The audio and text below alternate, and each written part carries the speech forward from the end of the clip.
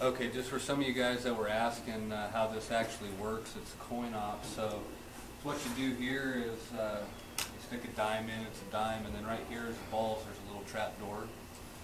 And then you push this in here, and it releases the balls down in here, so you can get your golf balls out. And then basically is what you do, you take your putter back here. I don't have it because it's a little too tall right now, but you roll your ball up, it comes back in and you score. And that's what the games I was referencing earlier that I have a picture of from the original machine. High, low, 21, things like that. But pretty cool how it works. Just you cut them up and then they come down the top here. And it's like a little U-turn underneath there.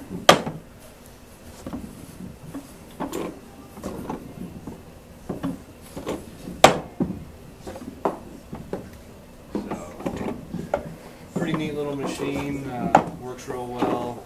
Like I said, coin op, takes a dime, and that's it. Thanks.